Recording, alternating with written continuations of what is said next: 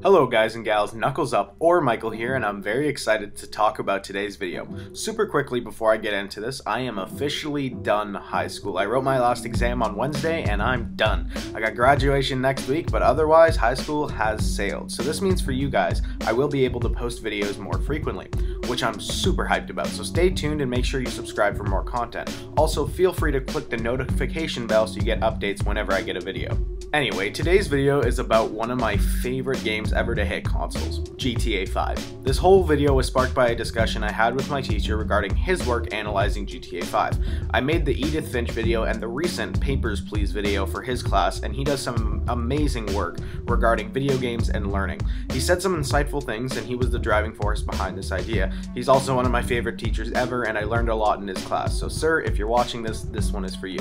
If you have been living under an 8-bit rock the last 2 decades, you may not have heard of the GTA series. Here's a quick history lesson. Upon its release 20 years ago in 1997, Grand Theft Auto hit shelves and was instantly one giant red flag. Angry parents set out to take the games out of the hands of their children due to the game's pretty hardcore violence and themes at the time. Side note, I find it very funny. Just video game violence 20 years ago is hilarious. Like, one time this was considered horrific. Funny how time flies. Anyway, let's just say the campaign to end the game was very unsuccessful, and after plenty of titles and expansions, GTA 5 was released for the Xbox 360 and PS3 in 2013, with next generation consoles getting remastered versions a couple of years later. GTA 5 is so successful that it has earned a top 5 spot for the highest selling games of all time. Enough about the past. Why do I like the game in the series? Well, the main reason is the rush of playing it as a kid. That will always stick with me. My oldest brother Louis bought a copy of San Andreas for the PS2, and my eyes were glued to the TV. I only got to play it when he wasn't there because he refused to let me play it. After all, I was only like 10 or 11 and the game was rated M for mature, but when I got the chance, I had a ton of fun playing it. Talking specifically about GTA 5, the replayability of this game is unreal. I have played the story mode 4 times to this point. First time to play, second time because why not, third time to revisit it 4 years later, and the 4th time to try and get the most money I possibly could. Let me reiterate that. It took me until my 4th replay of the story mode to get bored of the game enough to want to complete with different objectives in mind. I haven't even mentioned just replaying the game, just going out and customizing a car, playing a round of golf, or mowing down a crowd of innocent civilians, just wholesome family fun. Maybe not that last one. Anyway, the online mode was killer, the customization was amazing, and the game just offers so much for you to do. At its core, it's a very fun game. Now with that out of the way, let's get to the real discussion. How the game mocks you. Now, you may be a tad confused as to what I mean. More specifically, the game is laughing at you. GTA 5 is making fun of its audience through stereotyping, and you are most likely oblivious to it.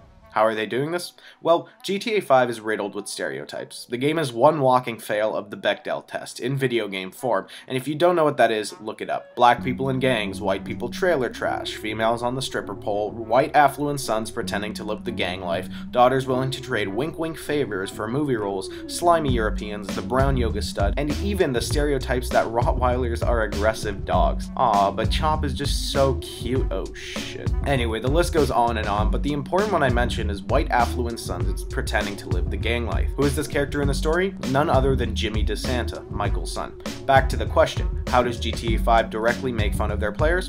Jimmy is your answer. In the game, you play as one of 3 characters periodically. Michael, the rich guy going through a bit of a midlife crisis, Trevor, the druggy, white trash, Breaking Bad-esque kinda guy, and finally Franklin, the token black guy who lives in the ghettos until his life of crime earns him a nice house and a ton of cash. Now Franklin is the important one here, and this is where Jimmy comes back in. Jimmy is 20 years old and still lives at home with his parents. He spends his time primarily playing video games and also doing drugs on the side. He's always doing one or another, if not both, at the same time. He's also clearly white, somewhere between Apple Crunch and Peach Glow shade, arguably the 2 whitest sounding color names ever to exist, and he has had an easy and wealthy upbringing. But despite all this, he dresses, speaks, and acts like he's from Strawberry, Franklin's ghetto, rather than Vinewood, Los Santos' luxury strip where Jimmy has lived his whole life. And why is this the case? Jimmy is one walking oxymoron, and why is that? I believe that this is because Rockstar is trying to make fun of its audience. Side note, every time I think of Jimmy, I think of the scene from Gran Torino, and it's just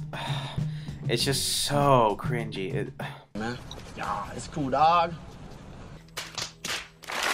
Anyway, let's break down the data. You are playing a video game in which you play as 3 different characters, one of whom is from the African American side of town. Likewise, in the GTA series, the game San Andreas is entirely focused on the gang life of CJ, another black man involved in gang life.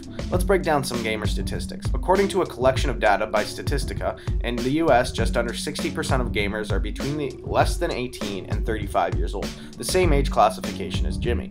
To add on, Jimmy is 20 years old and has not moved out of the house yet, reinforcing the stereotype that gamers live in their parents' houses until they're old. In the last 12 years, gamers have been majority male dominated, with females not falling far behind. The gap between the sexes in gamers usually ranges from 5 to 15%, away from 50-50 from year to year. Similarly, as of 2015, a breakdown of ethnicity in gamers found that nearly 70% of gamers are white in the United States, while all other races are trailing behind with less than 15% of the pie.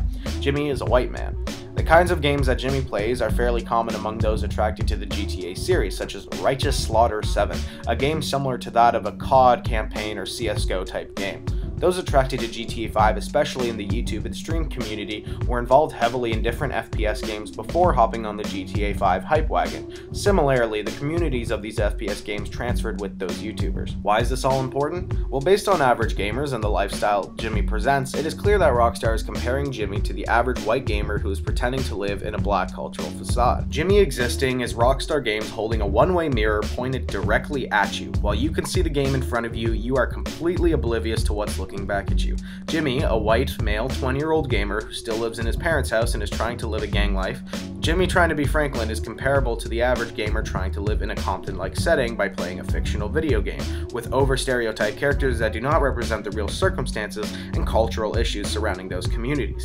Rockstar is comparing you, the predominantly white and male GTA 5 player, to Jimmy, and comparing Jimmy's relationship with Franklin to your relationship with the game. Now, of course, you're not a racist or culturally appropriating anything by playing this harmless game. It's laughable if you take GTA as a serious representation of our society and the problems within it.